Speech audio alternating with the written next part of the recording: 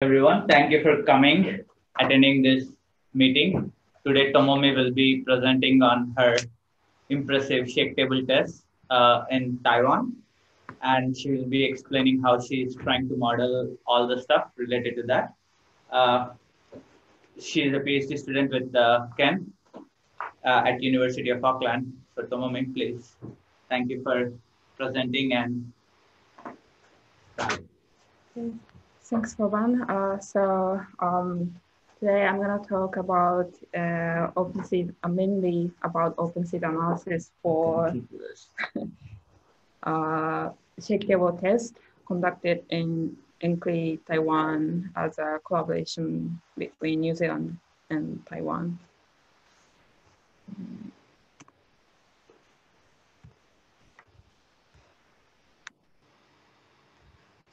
So I just listed the contents of today's talk. So first, I'm gonna talk about overview of my experimental work. And then I'm gonna talk about my OpenSees model to simulate the response we observed during shake table test. So I'm going to talk about the modeling and some analysis results from response history analysis and pushover analysis, which I did for seismic assessment. And I also going to talk about general things about OpenSees. So I actually started using OpenSees and Tickle, and then I converted that script to OpenseesPy. And then, so I can show the example script from Tickle and Python, then you can see some difference between them. And I can also show the simple to degree of freedom model. So it's always good to start from simple model when you run analysis. So I can show the script for the simple model that so that you can see the how I organized the script to create the model. And in the end, I can also talk about some issues I experienced. Some of them I already solved, but some are not. So we can hopefully we can discuss these issues after my presentation. Okay, also the research objectives. So in our shake table test project, we aim to investigate inelastic torsional response of existing reinforced concrete structures, especially focusing on Taiwan, those buildings in Taiwan and New Zealand, because those buildings usually have structural weaknesses, such as soft weak stories, and some buildings have non-ductile elements. So it was a good opportunity to investigate this kind of things together. So we're particularly focusing on displacement demand due to inelastic torsional response. Sorry.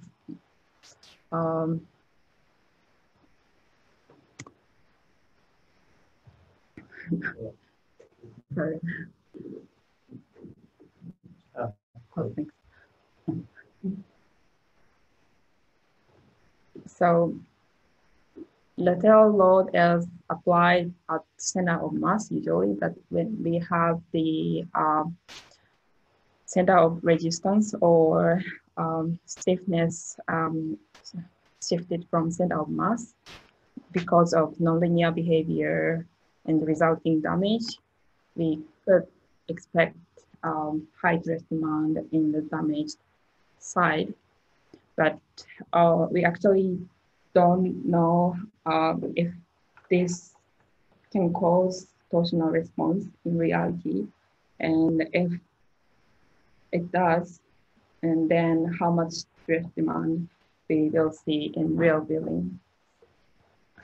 So you need to investigate that draft demand due to torsional response. So we conducted shake table tests for 2 specimens, both are 7-storey and house scale. And both specimens had a soft and weak fast story. We designed 3 irregular systems using the 2 specimens. So for first specimen, we tested stiffness irregular system as series 1A, and then damage irregular system as series 1B. And we used specimen 2 to test ductility irregular system as series 2. And in this project, both specimens were subjected to unidirectional earthquake excitation to remove the effect of the bidirectional input to torsional response. Okay, so this is about input ground motion and input sequence. So I used the ground motion shown in this figure. This is what we call 100% input. This is originally from PEL database. The original record is from east-west component or at station CHI-101 from Chichi earthquake. And then we time scale that ground motion by 1/√2 because the specimens were house scale. And also the original ground motion was amplified by 2.65 to adjust the conditional mean spectrum. So this table shows the input sequence. So each test series we did for earthquake input. We started from small earthquake input like 10 and 20%. And in series 1A, we input 260% input after small input. Then after this input, we removed the masonry infill wall we installed during series 1A, and then started from small input, and then followed by 40 and 60% input. For specimen 2, we did the same input sequence we did for series 1B.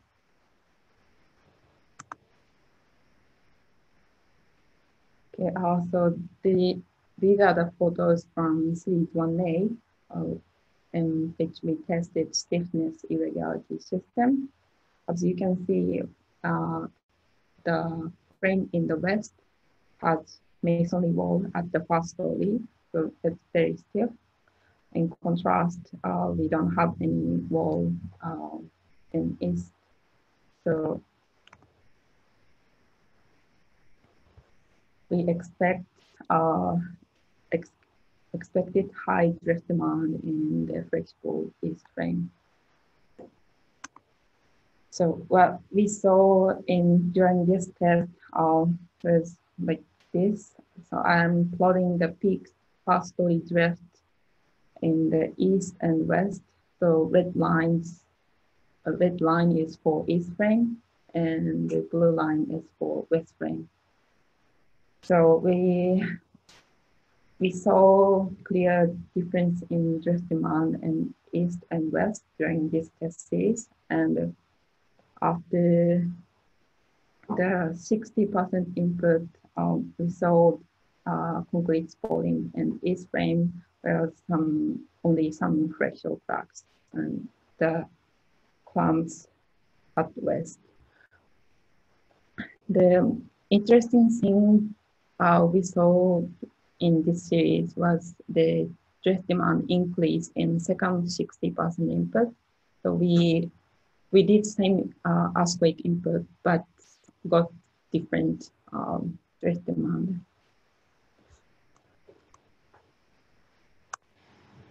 Okay, so in series 1A, we got different damage status of the first story clumps.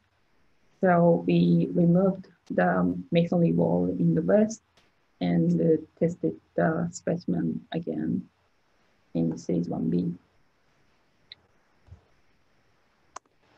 Okay, again, we are seeing the peak first story drift in this test series. So, in this test series show the torsional response from small input to up until the end of the test series. And actually, in the 60% input pictures was like 14%. So it didn't sit on the catch ring, but we said it's collapse of the specimen. So you can see the difference of damage at the end of the test. So more falling and crashing of the concrete. But for west side, we only saw fracture cracks and some minor falling.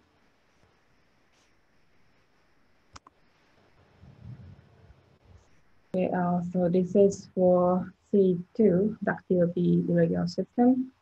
So this is the test for specimen 2, and the frames in the west and east look like same, but these are the photos from before concrete casting. As we can see, the clamps in the west are very ductile. So the transverse reinforcement was P10 with 15 millimeter spacing, and we also added cross ties, so very ductile. Compared to that, the clamps in the east was very non-ductile. So we made this with T6 bars with 250 millimeter spacing, and these hooks are with 90-degree hooks. So we expected earlier strength degradation in non-ductile clamps, and then resulting torsional response. Okay, so this is the test results from series 2. We saw the symmetric response in 3 input, 10 and 20 and 40% input. And then we saw some brittle failure mode in 60% input, and then it showed torsional response. So the specimen actually collapsed during 60% input. So the peak response we can see here is the drift amount of actual failure of one of the first story form. So I can show the video from the 60% of input of this test series. I'm also showing the first story drift and the east and the west in the right side, and I can also show the Bayesian and average story drift relationship.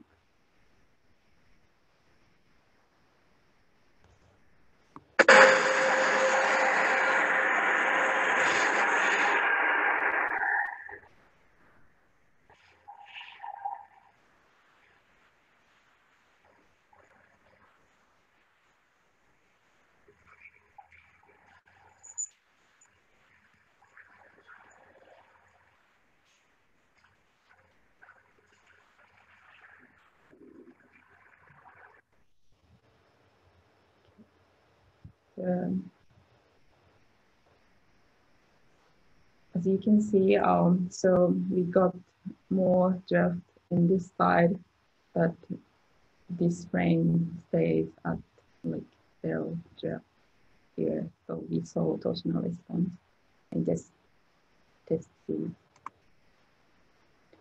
Okay, this is a summary from test result of shake table test. So in series 1A, we saw torsional response in all earthquake input, and the peak drift occurred at the pulse of the ground motion.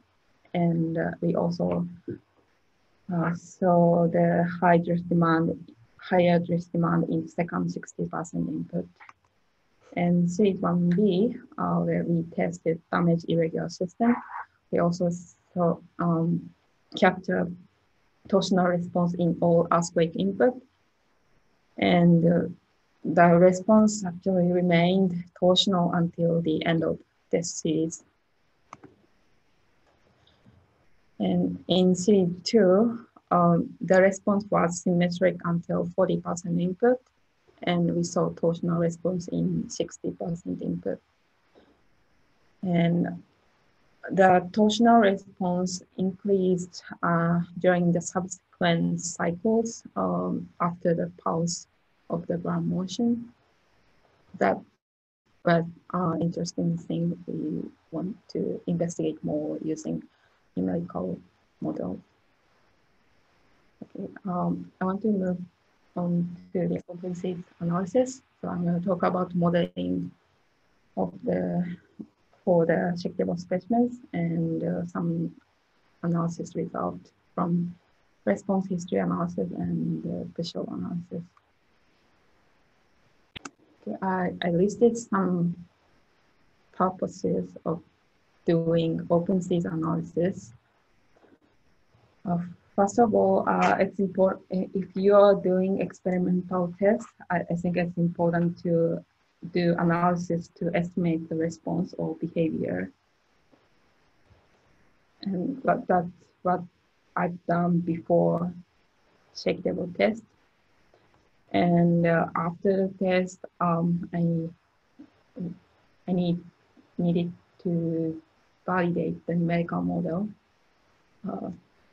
to see the similar response in numerical analysis. And once we validate the numerical model, we can use that model for seismic assessment or parametric analysis.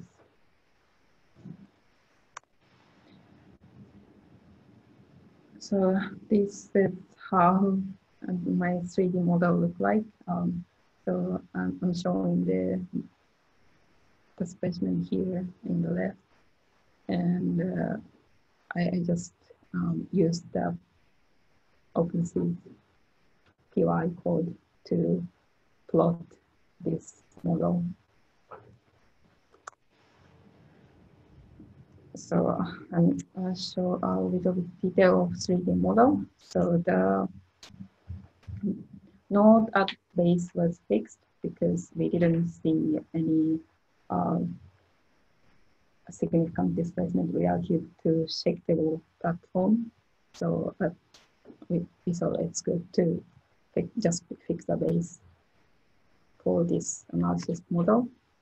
And for this specimen, the most important thing is to model the first story columns properly, because it was soft first story. So I created the first story columns with force-based beam column element with fiber sections and connected to zero length element to represent the slip behavior at the end of the column. For the other elements like concrete slabs, I use truss element, elastic truss element to make the diaphragm rigid.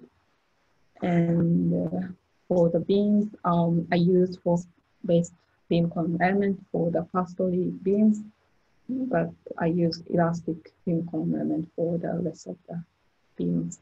For the RC walls, I use layered shell element because I studied in my TICO script, I used layered shell elements, so I didn't change anything from that.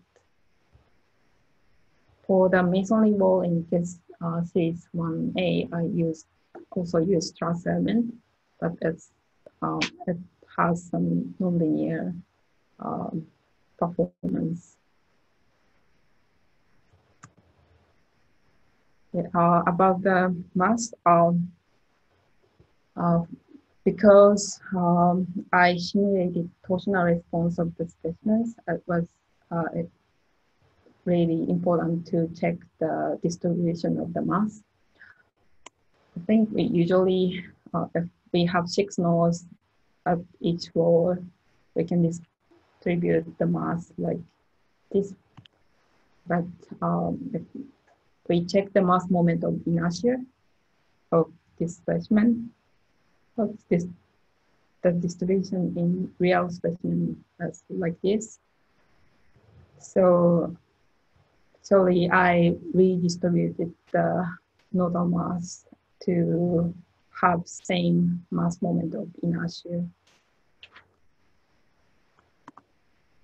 So I used the mass distribution for gravity load analysis here, but to run earthquake analysis, I assigned nodal mass as shown in the right side. Okay, for response history analysis, I did uniform excitation, and ground motion I used was the recorded ground acceleration from shake table test. And I did sequential analysis we did in the test. So 10, 20, 60% twice, and then removed the elements for only input low, and then started from smaller input to large input. So for specimen 2, I haven't completed the analysis, so I cannot show the result for that. Yeah, I'm gonna compare the experimental result and analysis result for fast-storey drift. So I'm gonna show the results from stiffness irregularity system. That's fast 60% input. So the plot at the top show the fast-storey drift demand in the east plane, which was flexible, and black line as from experiment, and red line show the analysis result. For I'm showing the best one from my analysis.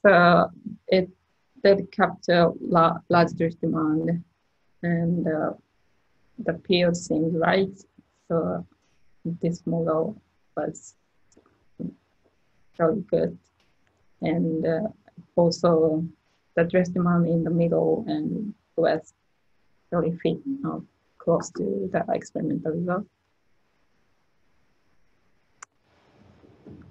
And I ran the second 60% input, and it captured the drift demand increase in the second 60% in analysis. So the peak seems a little bit off from experimental results, but that's, I think, still good model, I think. But after running 4 input in stage 1A, I did 4 earthquake input for stage 1B, and I'm gonna show the results from 40% input for stage 1B. So you can see the residual drift from stage 1A was actually a bit off from experimental result, and you can see the difference between experimental and analysis result in this model. So this model was good for stage 1A, but I think I need to think about to improve the model to capture the response in stage 1B. So this is the 60% input in stage 1B. So peaks seems close to the experimental result, but the model cannot capture the collapse of the specimen. So that as another problem with my analysis model. Okay, I also did nonlinear static analysis for assessment purpose. Then I used lumped plasticity model to do static analysis because we cannot do sequential analysis in static analysis. So I replaced the force-based beam column element to its elastic beam column element, and I assigned the effective stiffness factor for this elastic element, and then I assigned nonlinear property for this Sterling's flexural springs. So this black line shows the performance curve for ductile clamps. And for series 1B, I used this curve to represent the damage of the east clamps in the east. And for the non-ductile elements, I included the negative slope, as you can see here, and the deformation capacity of these springs are based on AC41 modeling parameter. Okay, I will show the, some pushover curve from these analysis. So this one in the left show the base shear and displacement at roof relationship from pushover analysis, and I also show the first story and first story displacement relationship for each west, middle, and east ring.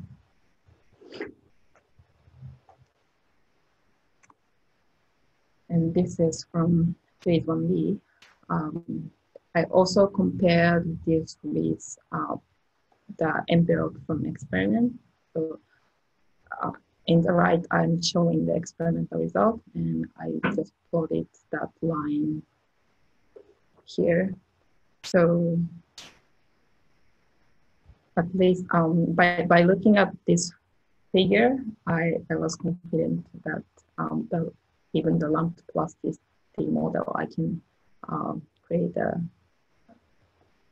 good model. And for C2,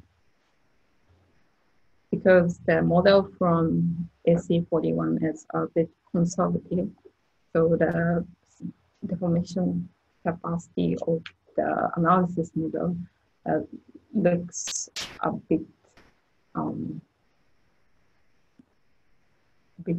small compared to what we actually captured from experiment. So these are the results by using lumped plasticity model, and I also compared these with the analysis result with fiber sections. So the figure in the left side shows the analysis result from fiber sections, and the right side is from lumped plasticity model. What we saw from this figure is we saw more p-delta effect in lumped plasticity model, because in force-based beam column element, the steel material properties of steel, because of the material property of the steel, we can get more post-yield stiffness. So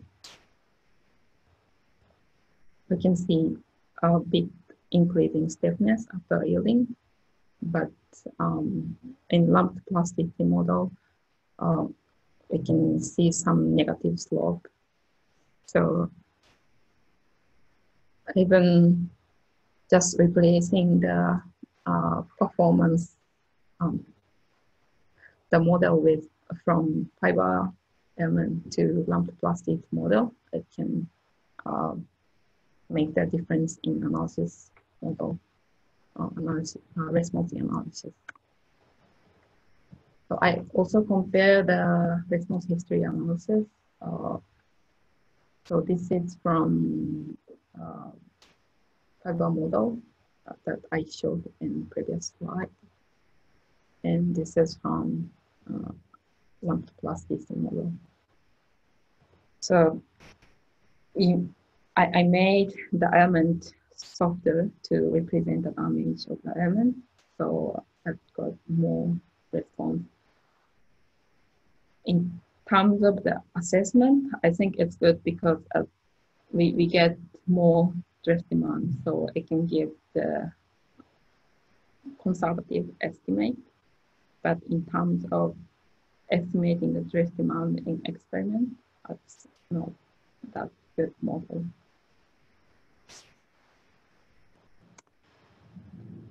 Okay, so I'm gonna show a little bit about comparing the OpenSees table to OpenseesPy. Okay, showing the script for creating nodes for shakeable specimens. This is Pickle, and this is Python. So both scripts are doing the same thing, creating the nodes for seven-storey specimen. But for me, Python script is better organized, and it's good to set the variables, and also what else?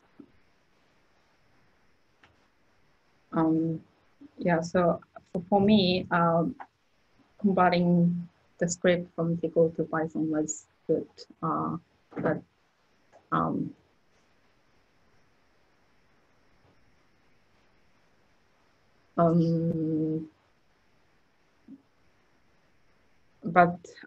if you're using the OpenSees Pickle right now and thinking about converting the Pickle to Python, and you already have complex model, it's not that easy to convert the script immediately.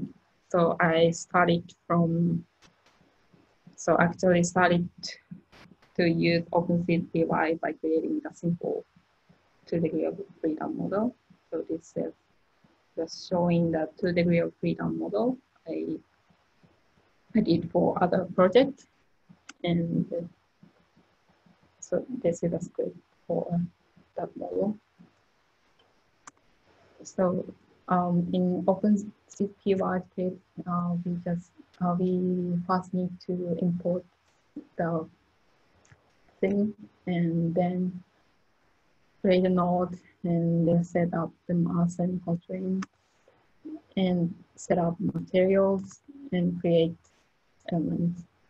So after creating this model, so I got better picture of making Python script for my shakeable specimen.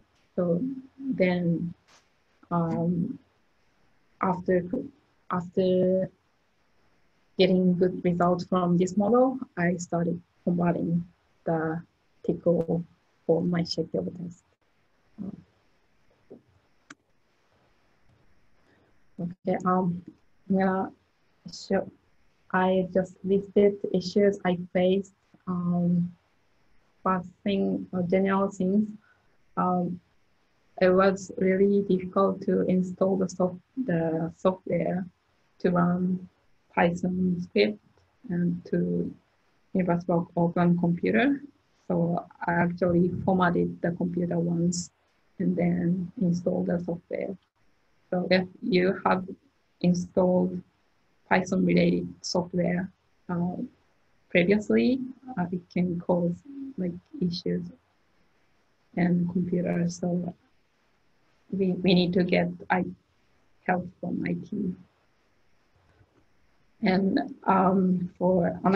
if you're gonna use or you're using Anaconda 3, I installed the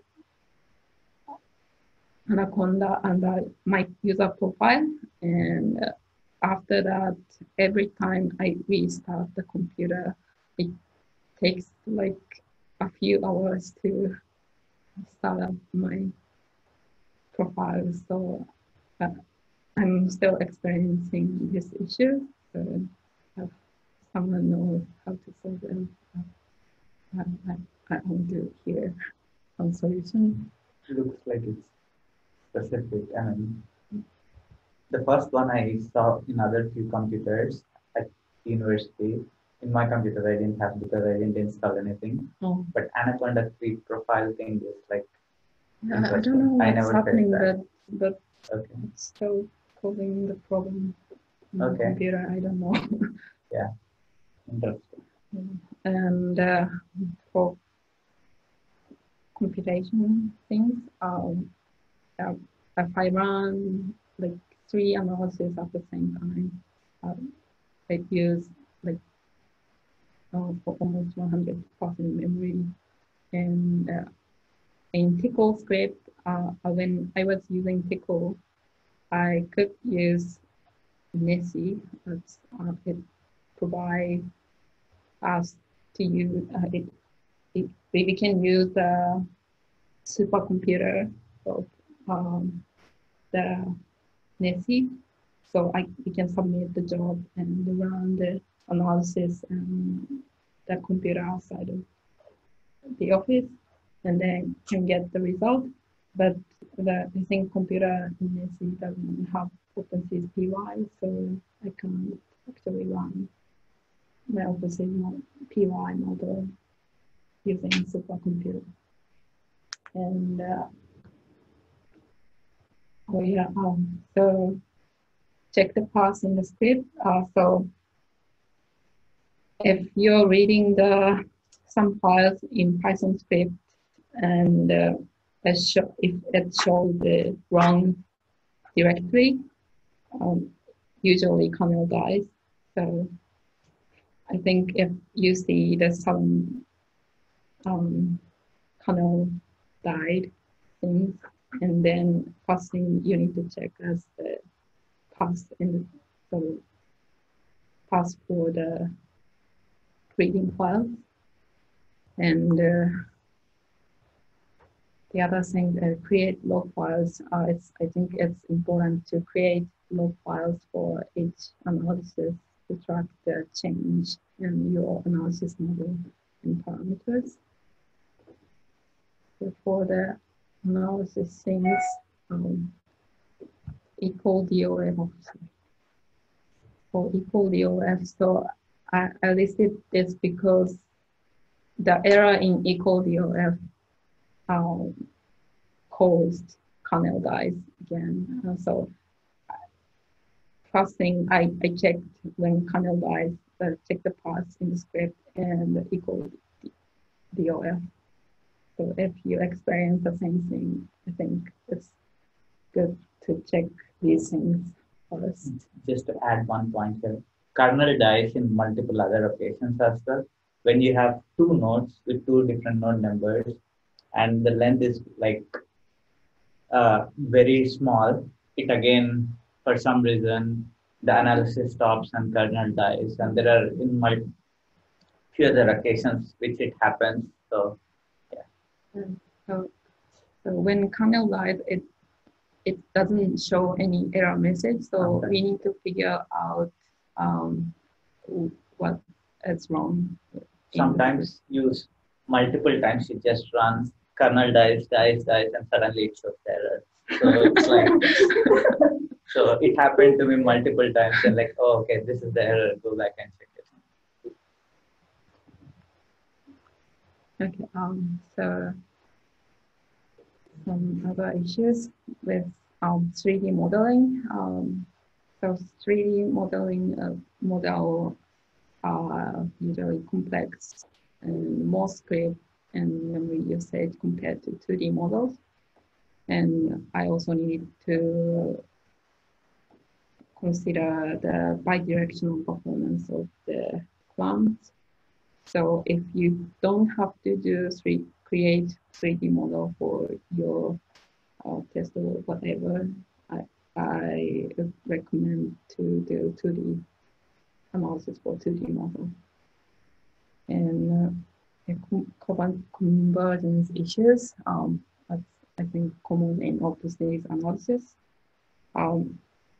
I experienced convergence issues a lot because of the negative slope in concrete materials or negative slope for strength degradation model. And if you use some specific material models like reinforcing steel and modified MK model, especially for 3D models, can cause convergence issues. And for damping, so my analysis was really sensitive to the setting of Rayleigh damping. So if I change the mode to take constant values, it can change the analysis result significantly. So we need to be careful with the damping. And same model is not always good for all test results for multiple purposes. So some models are good to show elastic response, like response in 10 and 20% input. But when I run 60% input, I usually got bad result in previous model. When you say it's not always good, in terms of what it's not good? So if we look at the analysis result for 10 and 20% input, it shows the right drift amount compared to experimental results. But if they run 60% input for the same model, it don't always show the good result. So, so in that case, the modeling for nonlinear performance of the element is not right. And yeah, so we need to check both elastic and inelastic response. And also for lumped plasticity model, we usually soften the frictional springs compared to actual initial stiffness for better estimate for nonlinear response. So if we run 10% input using lumped plasticity model, it's really soft compared to initial state of the specimen, so it can cause much larger drift demand. So even if you use the same model, it may not show the good result for all the cases. And also, I did pushover analysis for assessment purposes. So if we see conservative estimate, that's good because that's assessment. But if we use the same model to simulate the observed response, if it's too conservative, it's not good. So we need to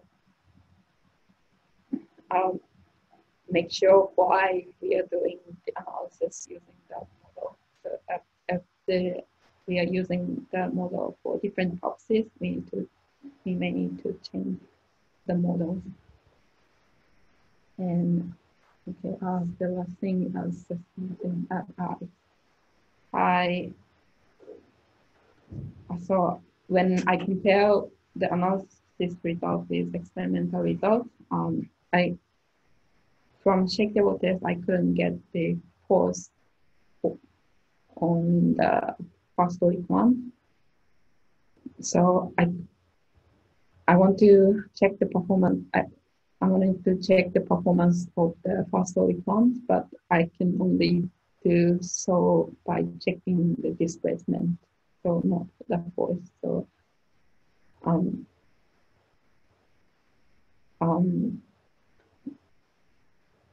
so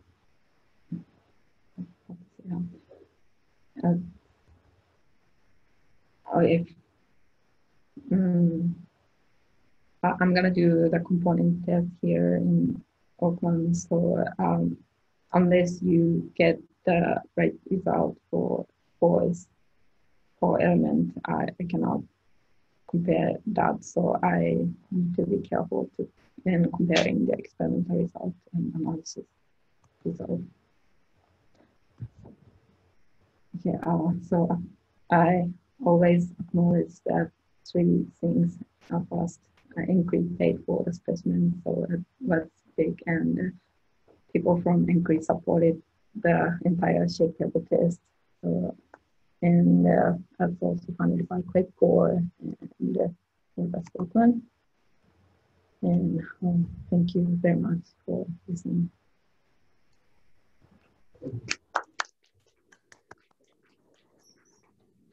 Thank you, Tomomi. It was really interesting. We'll open for questions. So, guys, go ahead. I have a couple questions, or you might have to go back and forth. So. Anyone, any questions? I have a couple questions. Can you hear me? Yes, we can. So that was a really good presentation. Thank you so much. Very, very interesting, like Pavan said. I guess my questions are around with regards to the failure modes in your columns in the test. Were the failure modes primarily flexural compression, or did you see any torsion, shear failure in your columns? For column, not out.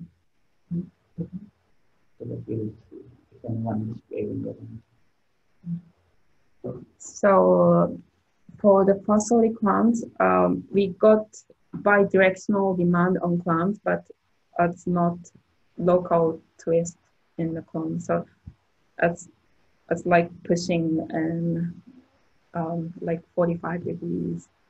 So it's crossing at the corner of the clamp. So it's not the twist of the. I see. So you didn't. There was no like diagonal cracking in your columns. No, for flexural clamps, no. So for the non-ductile clamps, we saw diagonal flux, but it was because of the shear.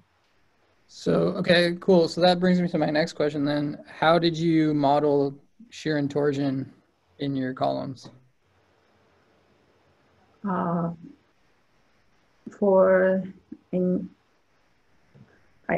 I said the stiffness of the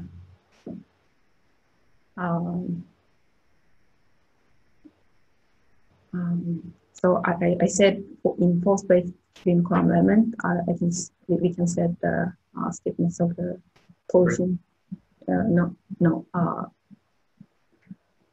We can add the stiffness of the aggregator.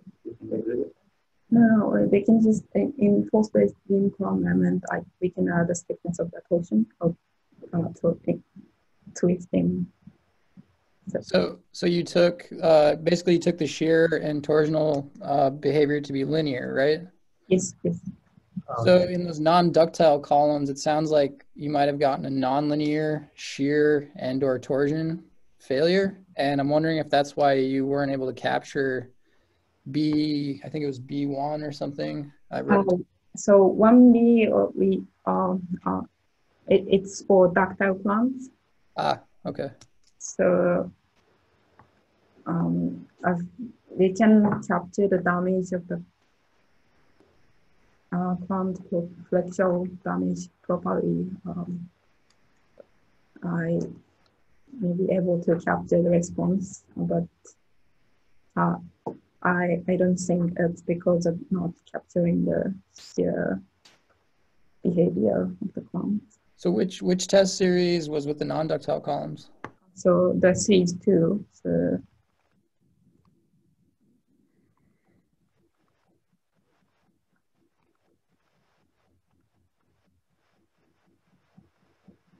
So this one. So. Oh yeah! Wow, look at that. Yeah. So can we look at your modeling results compared to the results, the experimental results for this test? So right now I only have the result for visual analysis. I see. Okay. Yeah. So by using the plasticity model. I see. So my initial take is using using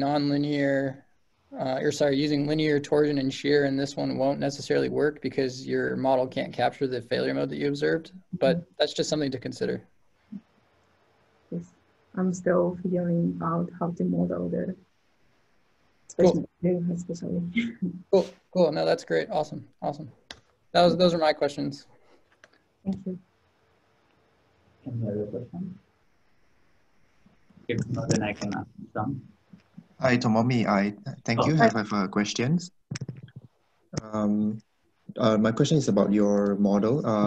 Why did you redistribute the mass for the analysis? For gravity and earthquake analysis. So, because my model needs to capture the torsion, and if I don't distribute the mass properly, it can cause more demand or less demand because of just the distribution. As you can see, we put the concrete mass here. It has like extra 400 millimeters thick concrete block. So we have some huge mass here, but if we distribute that portion to the end, then it can give more mass moment of inertia for this part. So if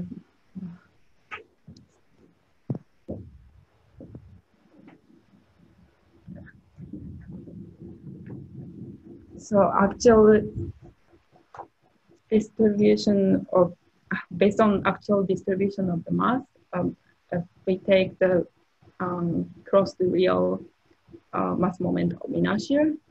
How did you calculate the real mass moment of inertia? I did this, and that's not a good way, but I did this in Excel sheet. So I copied the Excel sheet here, and I made like 25 mini-grid for this whole plan, and I assigned the depth for that area and calculated weight of the concrete, and then I can multiply the distance from center of mass, and then. So you say mainly because of the torsion? Yes. If it's symmetric response, I don't think that can cause the issue. Okay, thanks. And you updated mass for gravity and earthquake. Why did you do that? You can just apply like a force, right, in gravity analysis. Yeah. So I calculate the actual force on the ground based on this distribution. And you didn't apply, okay.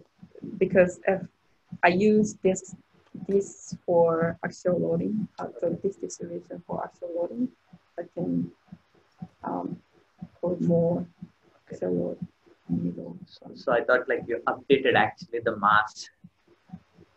Did you update the mass like for gravity and then re-updated the stuff, or did you apply the mass for gravity analysis? So normal mass is what we see in the right, but I apply the load. Okay, cool. Based on this. Okay, cool.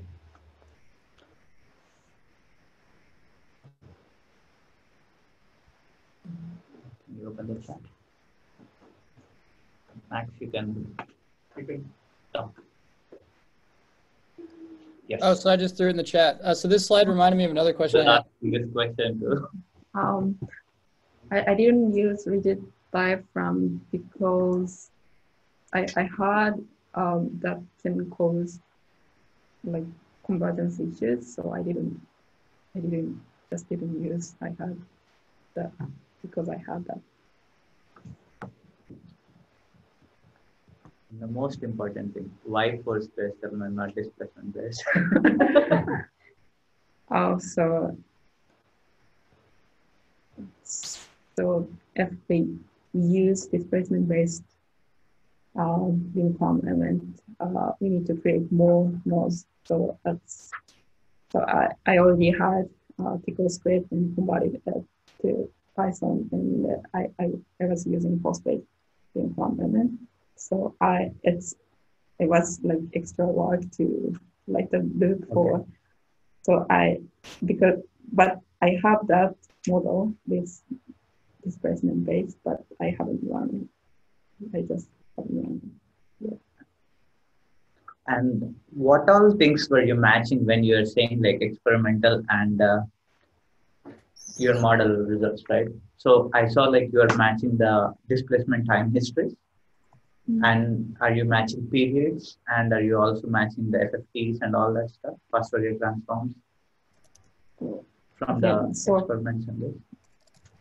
The period from eigenvalue analysis for fiber model doesn't fit because it can give different initial stiffness, but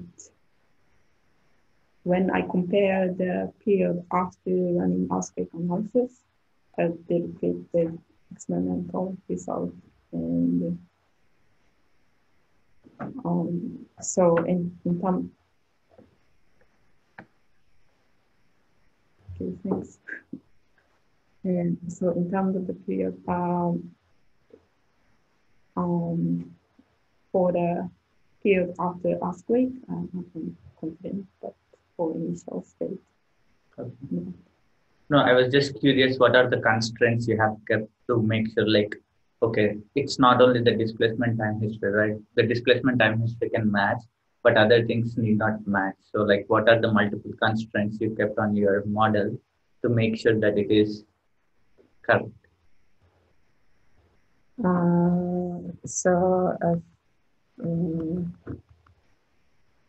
This is one thing.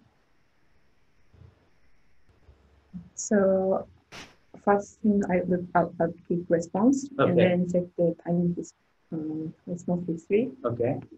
And by looking at the phase of the response, I think it's right. And then I did. Period also looks right. And then I did.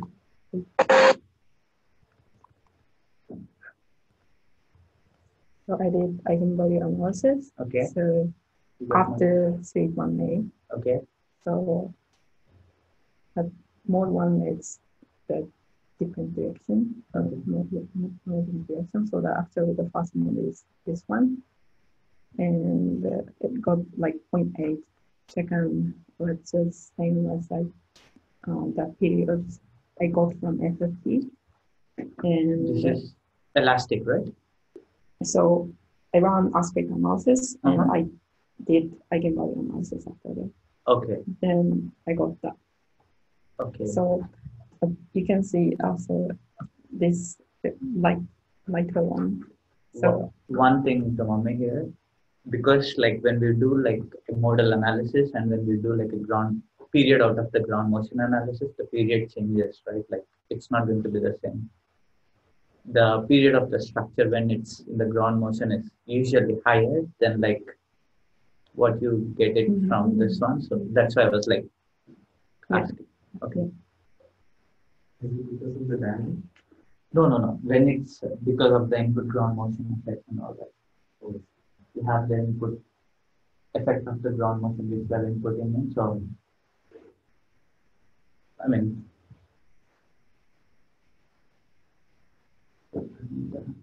you also said you can't do sequential loading in static analysis. What do you mean by that? Oh, so when I did sequential analysis by response history analysis, I can input, I can do the same thing as we did in shakeable test, like inputting a quake from the beginning. Okay. But we are doing static analysis. We can do like. You can't replicate the same with sequential. So damage, we can't replicate the damage status that we got from the past thing. I was confused if it was a generic statement. No, like for this one. Okay. For this one. Cool. In one of the slides, you said that you use the stiffness modifier for the elastic. Oh.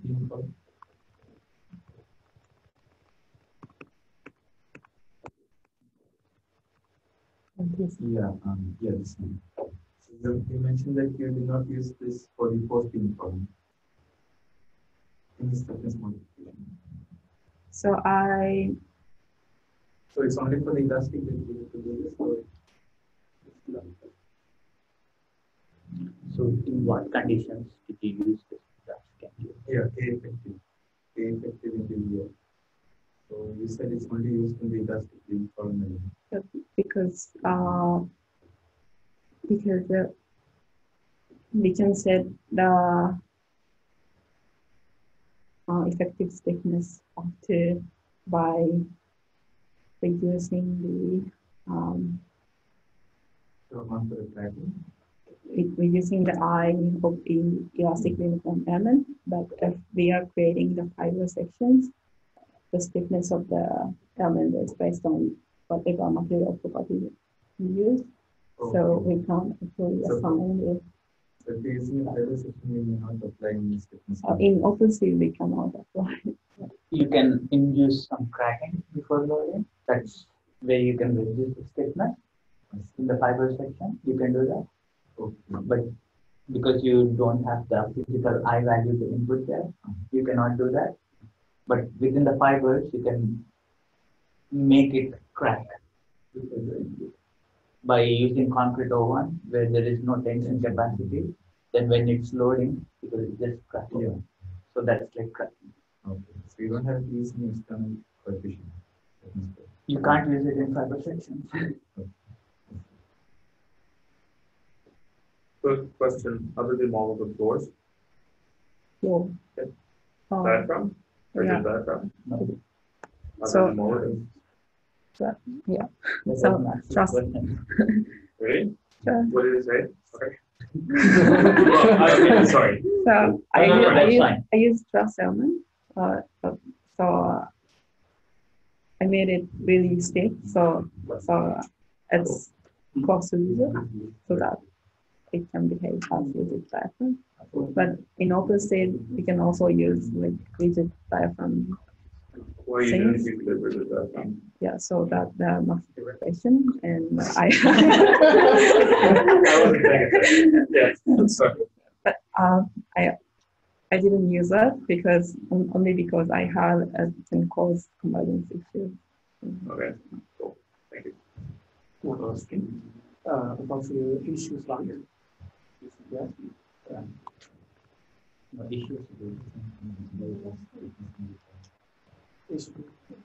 Very last Yeah. You mentioned that some material model, the same model is not always good for the test results. I wonder what's the reason for that? So it depends on the model. So when I use lumped plasticity model, the initial stiffness of the lumped plasticity model is usually softer than the real initial stiffness.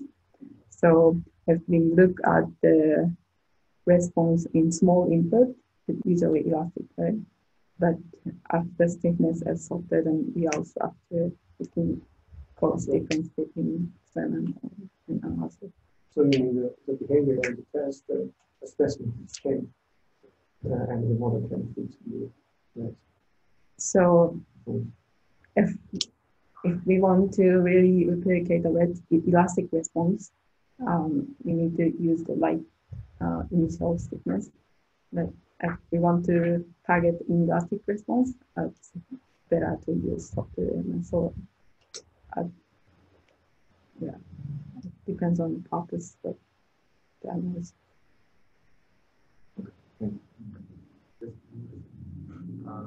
Using a fiber section based model, we can use the same model for like say a DB earthquake and an NCREE earthquake, because we are not changing stiffness or anything, it's all in the fiber state. I mean, we can neglect the tension with the strength of the concrete to assume it's cracking. So, but is there any other properties that we need to change in the model when we change from maybe a DB earthquake and NCREE earthquake? So if you're using like simple model, you need to assign the coefficient. But if you're using fiber section, the material can represent a nonlinear response. So you don't. What Tomomi is modeling is crushing, and also we're not sure if fiber section is doing that too. So it's like much more complicated than what the model is going to do.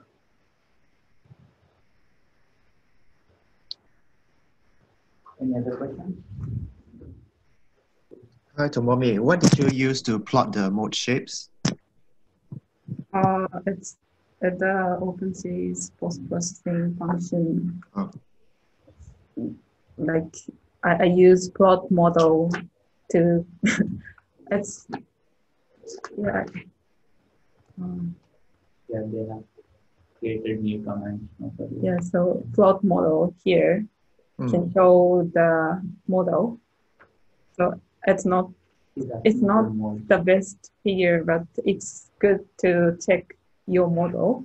And they also have plot model shape or something. Yeah. So okay. Yeah, so Thanks. You can do this.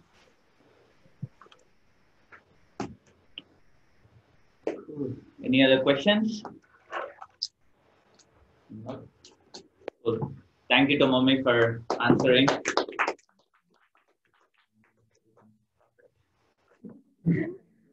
Thank you guys for attending.